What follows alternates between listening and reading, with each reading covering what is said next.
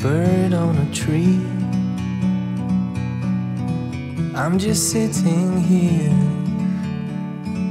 I got time, it's clear to see. Hey, how's it going everybody? Quickly and to the point. I've got a triple tree over here. This part is probably older than me. In fact, I know it's older than me because the bike is from the early 70s, maybe late 60s, doesn't matter. It's a piece of aluminium that's been on the road for quite some time, and then probably even longer in storage, and I'm going to show you a couple of tricks how we're going to clean it up today. So first thing I want to do, I'm going to give it a good clean, and that's really rather simple. Bit of cleaning solution, bit of a Scotch-Brite, so all the dirt comes off and we can see what we're actually dealing with. That couldn't be any easier.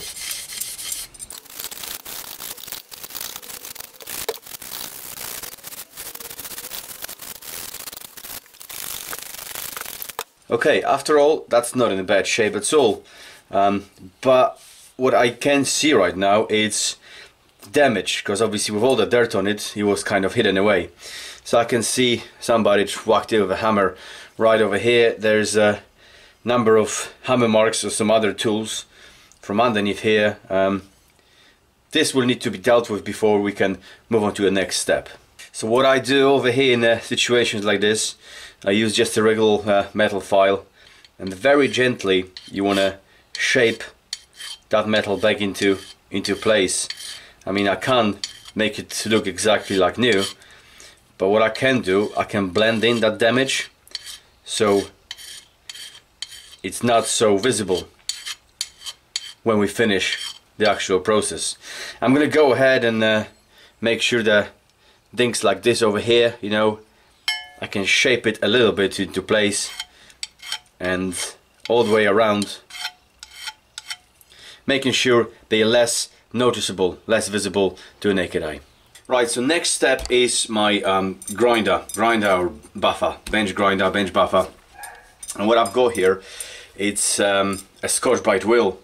It's basically the same thing as your regular red Scotch-Brite, but this is reinforced so it doesn't obviously go flying everywhere. But it's very flexible, a very forgiving piece of equipment. And the importance of working with that, you need to kind of remember to work one way, because that's going to produce kind of scratches, kind of brushed aluminium effect, which is what I'm after. I don't want to polish it to a mirror finish. I don't want that at all.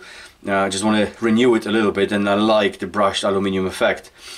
So you need to remember to work one way. So if you start going this way, don't turn it over and go like this, because you will see different scratches. So you need to kind of stay one way, and I think this is the best way of doing it around here. You can go this way, but it's going to be more difficult. Another part you need to be careful with is them sharp corners, sharp edges around here.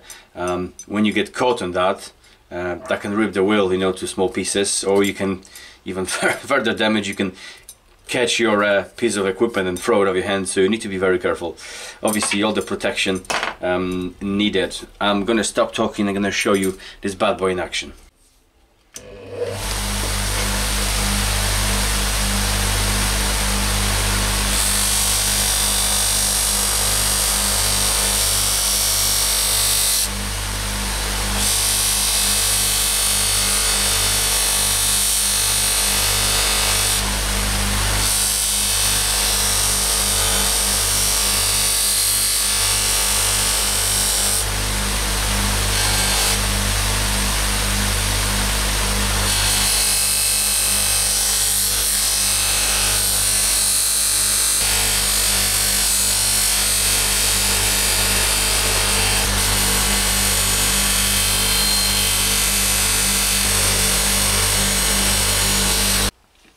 And this is how it looked like about 20 minutes on a big wheel. Obviously I can't get to tight spots over here, but because of the size of the wheel.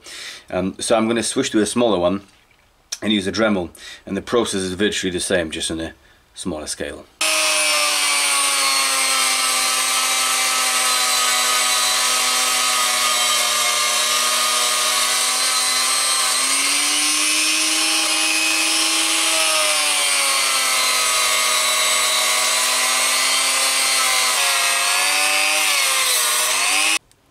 And just like this, within approximately half an hour of real time, I've got my brushed aluminium effect. And yes, you can go ahead and polish it to super mirror finish.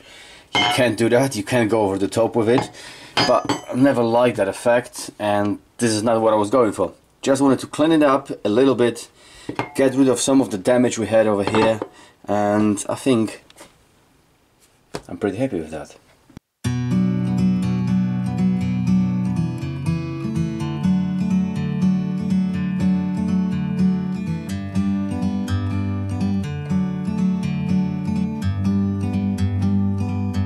Like a bird on a tree, I'm just sitting here. I got time. Well, I hope that helps, guys. I hope that helps if you're trying to refresh some of the aluminium parts on your bikes or any other components. I hope you learned anything new from this video. I hope you pick something up. If you think I can learn something from you, please drop me a comment below. I would love to see how you dealing with aluminium parts. But for today, we are done. Guys, thanks very much for watching. Rock hard, drink beer, and I'll see you soon.